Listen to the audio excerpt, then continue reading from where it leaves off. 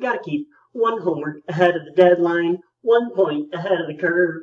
Up till now, we have worked with probabilities with a single x value. For example, how many hours you sleep at night. It's between 0 and 8 because that's when you set your alarm clock. And here's our probability distribution. We can even try to draw a picture to show what that probability looks like. Sleeping close to 8 hours is most likely.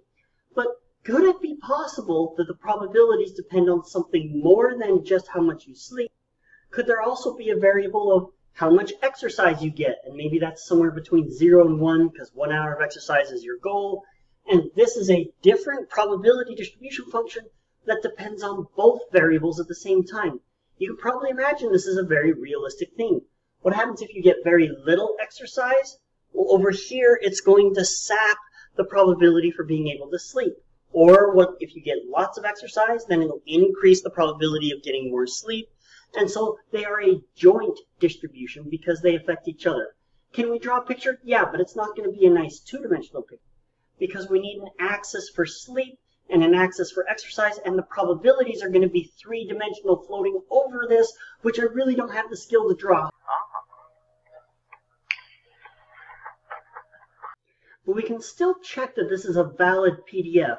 First off, it's always going to be positive, which is good, and the integration is going to need to be done in both x and y. So we have two integrals. How do you do that? Well, you're going to worry about the inside integral first, leaving all the y's in there, and then you have an integral left with y, and in this case it does come out to 1. This is a correct probability distribution. The steps for this, I'm assuming you've covered that before. If not, you may want to practice this a little bit. I'm not sure you really want video after video on how to do double integrals. Being able to do this kind of thing is very useful in real life. We can talk about exercise and sleep together, and let's do a probability here. I want to know the probability of more than 7 hours sleep, but less than 0.2 hours of exercise. And this is where our picture is super handy. Even though I can't draw the three-dimensional probability floating over it, I can still look at sleep by exercise and say, okay, here's 7 hours of sleep, and here's 0.2 hours of exercise. And what do I want? I want more sleep, so on this end, but less exercise. I want the probability right in here. And so I'm looking for the area of some dome hanging over this tiny corner of the probability set. To solve it, I'm going to come over here to my PDF, and I'm going to integrate this, and I could do either dx dy or dy dx. Do I want to slice this way or slice that way? This example, it doesn't particularly matter. So I'm just going to choose to integrate across sleep and then exercise. I'll show an example later where it does matter.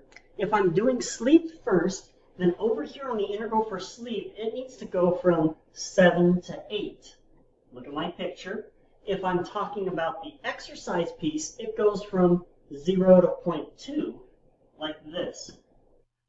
All right, so I'm going to solve this middle piece first. The y's don't bother me. They're just numbers while I'm working with x.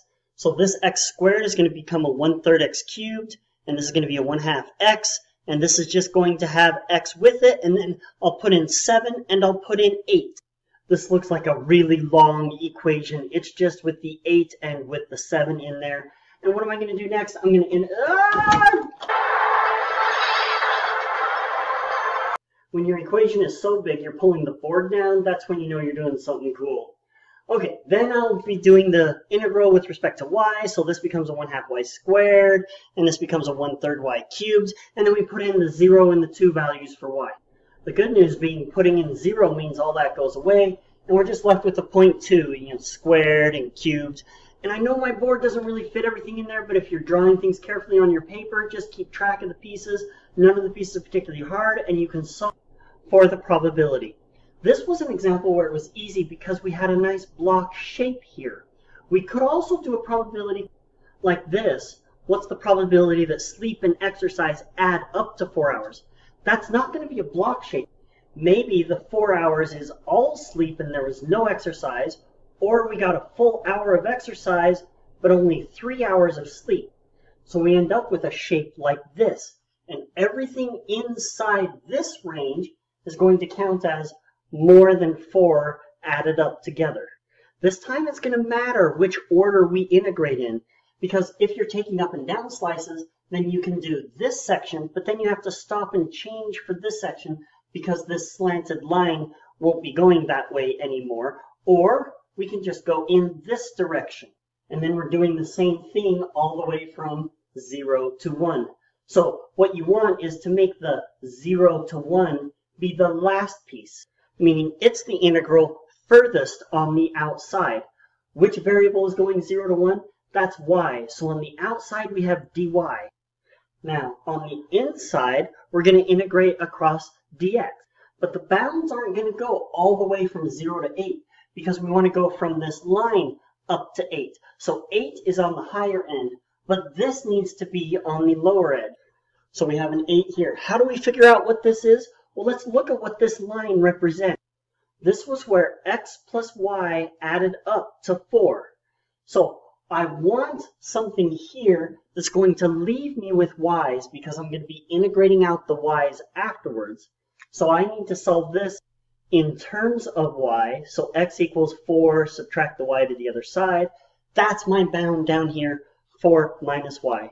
And what goes in the middle? My PDF, stick it right in there. I don't have a lot of space on this board, so I'm going to need to erase this so that I can have some room to write here. If I was doing this on my own, I would grab a new sheet of paper and say, okay, let's start working this out.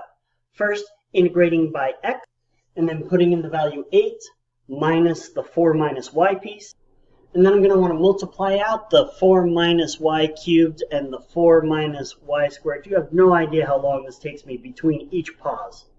But once you multiply it out, it's just a polynomial, not hard to integrate. Going to plug in 1. Fortunately, when you plug in 0, all of this just goes to 0. So the only thing I need to do is add up. So I add all those in, I get 600. Probabilities between 0... Oh, I forgot. I pulled this 1 out of 740 out. I need to bring that back in. Don't forget any constants you pull out. That way my 653 gets divided by the 740. So I get 0.883. And there is my probability. So what 3 things do you need to remember when you're doing these? Number 1, draw a picture of the 2 variables so that you can make a map of where you want to be integrating, and then carefully integrate the inside piece and then the outside piece, and double check that your answer is reasonable.